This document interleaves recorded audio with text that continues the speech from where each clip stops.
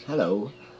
Now, when it comes to understanding your custom folder, we've got a template folder, which is everything that you might have got from when you first installed Iclone 8, CC4, CC3, any of these programs. It has all the default, you know, programs that they give you, and personas and characters.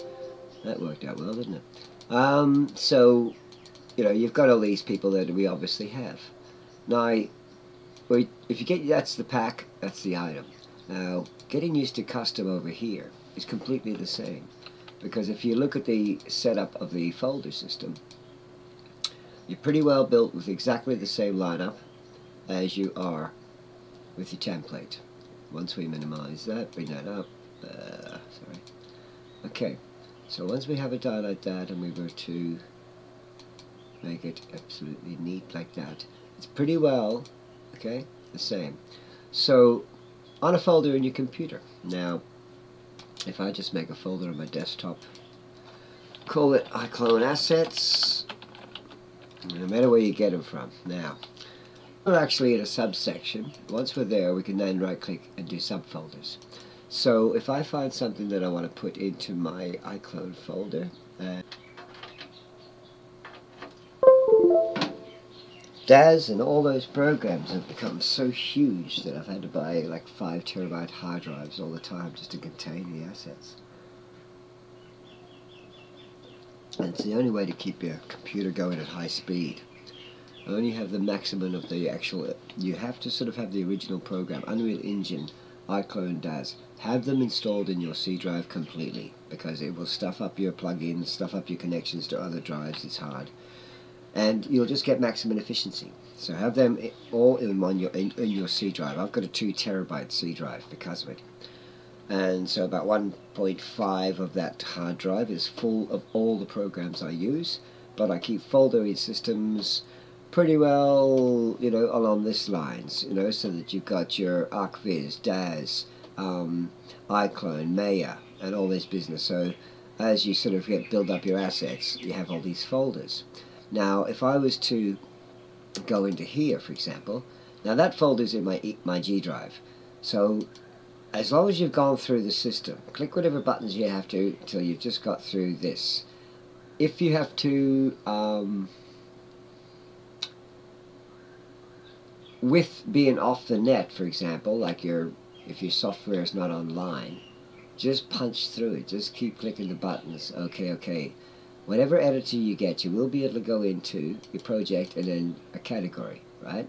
For example, actor, and if I go into character, right? And it's in there that you can right-click and create subfolders.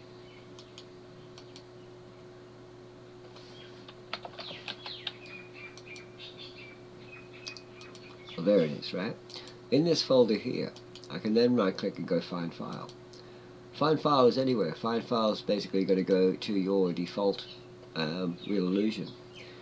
So go back up, and if I was to go back into here and go back into Iclone, I will then have any file that I put in here. If you've got a scene, that's where you're going to access it from. And once you've got it through here, oh gosh, so stupid it opens up 7.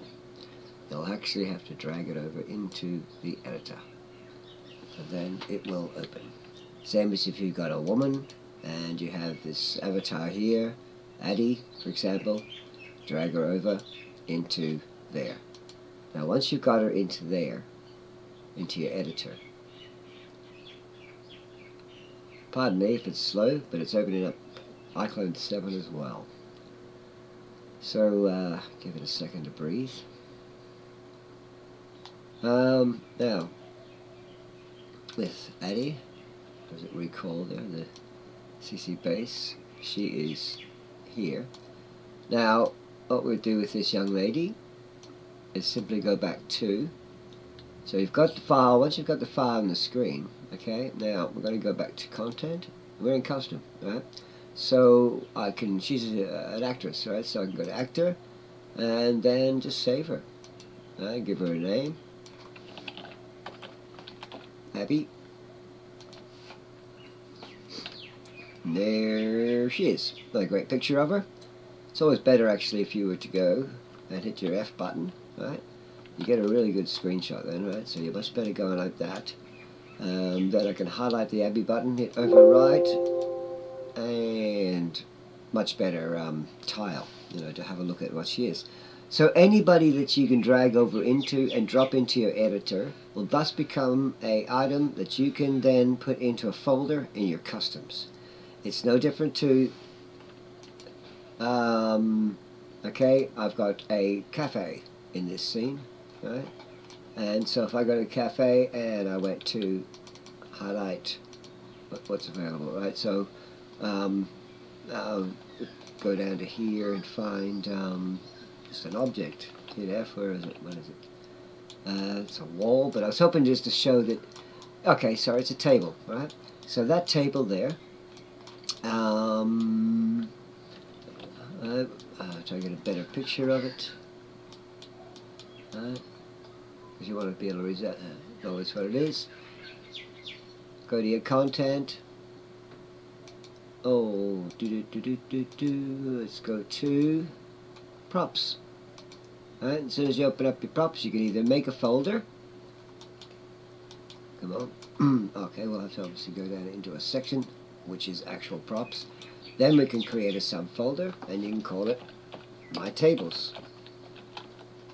Hit OK, and My Tables is there, and then simply hit Save. Call that a table. Hit OK, and there she is. So from then on, once I did that, I could click No, and there's my table. And it's the same as if I went up to the actor. Obviously, Abby's gonna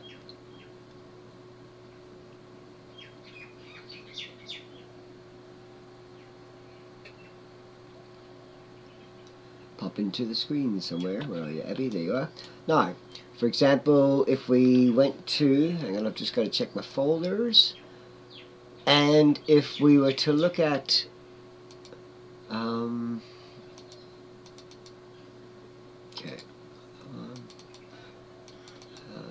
okay, I'm just looking for motion. So, right, you've got a file that's a motion, and grab a dance one, for example, right, that you find somewhere, and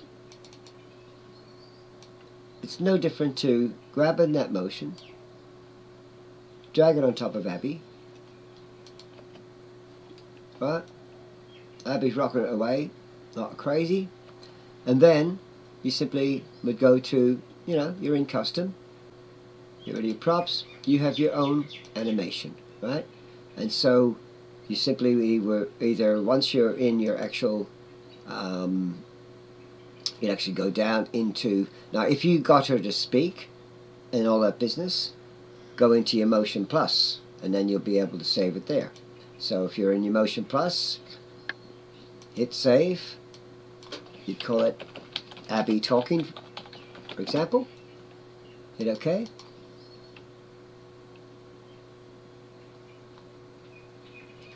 and that file there is now a Motion Plus file. If it had speaking on it, if it had clapping hands, whatever it's got on it, doesn't matter. That will then be able to drag and drop onto any character they've got.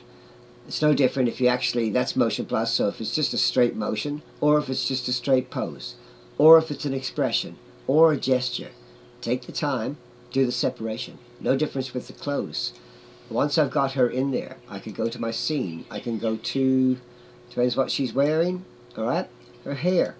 Highlight her hair, go back to your content, go back to hair, then go down a folder into hairstyles, and save it. There's Abby hair, and bang. Abby's hair is now a hair that I can drag and drop onto everyone.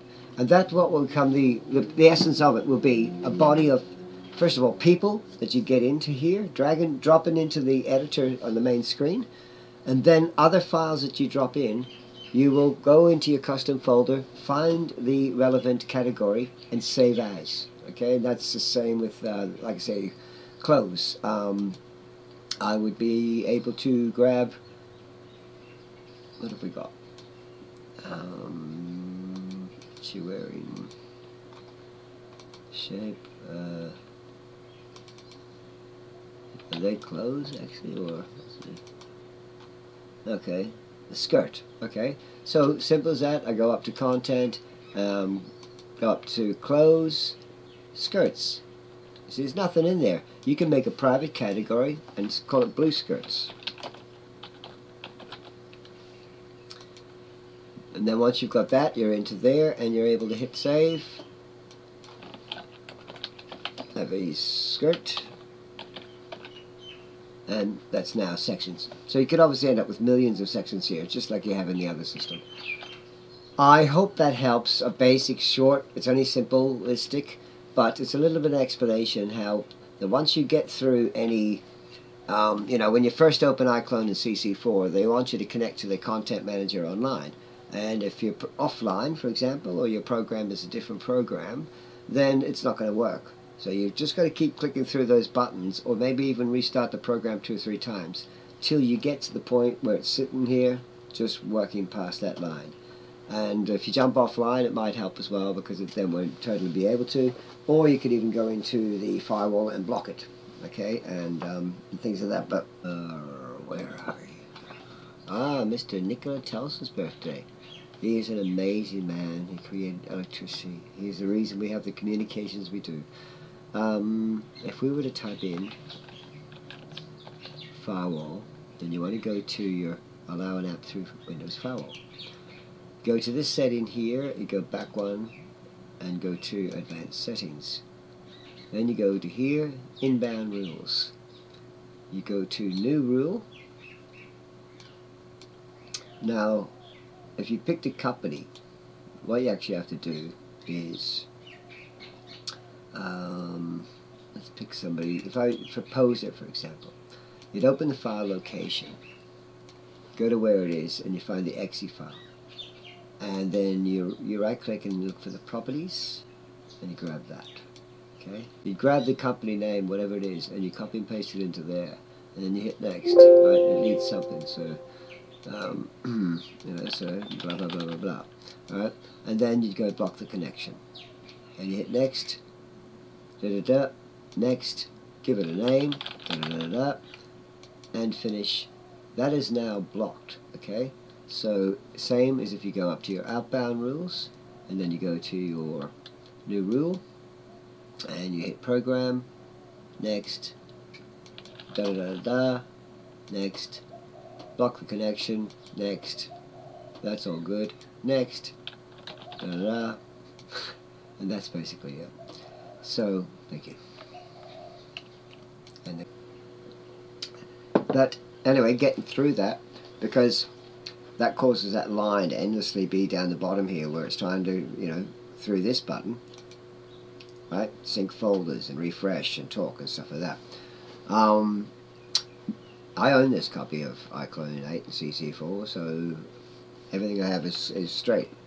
But there's a lot of files and a lot of things that are around the internet that you want to get for cheap and for free and business like that, and it's, you know, it's just as your right to be able to enjoy it and incorporate it into this pretty good editor for its own purpose. Like I say, it's very good for getting people to talk.